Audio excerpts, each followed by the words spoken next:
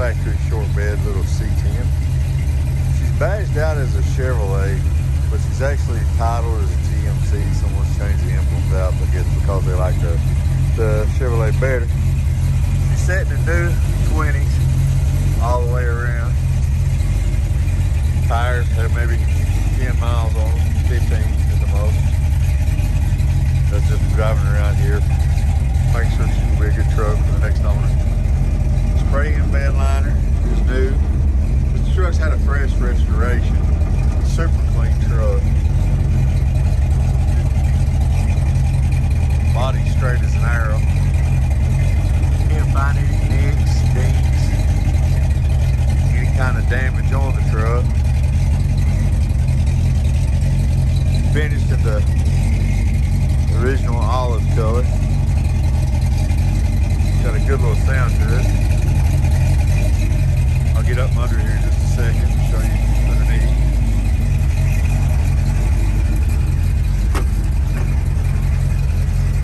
See, nice interior.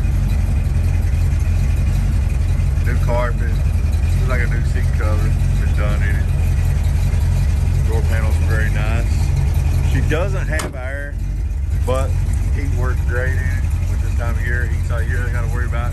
In southern Kentucky, see much of air conditioning. Well, no, I take that back. Had 75-degree weather 2 days ago. It got snow this morning. So, you know what they say about Kentucky weather? If you don't like it, hang out a day. It's going to change on you. Show you under the hood. Hood pop super easy, one-hander. Clean little small block, 350. Elbrock intake, Elbrock car. Very clean under the hood.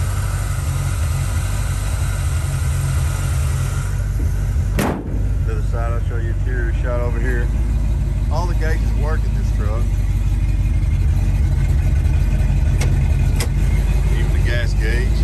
Got the floorboard a little dirty, driving it over here. You see it's a bit bad weather. Original automatic truck. All three on the tree here. 350 turbo transmission. It's got a new transmission in it.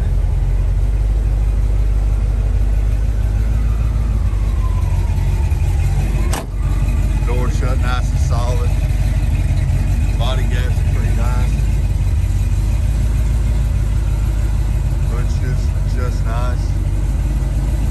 It's all around real nice driver quality truck.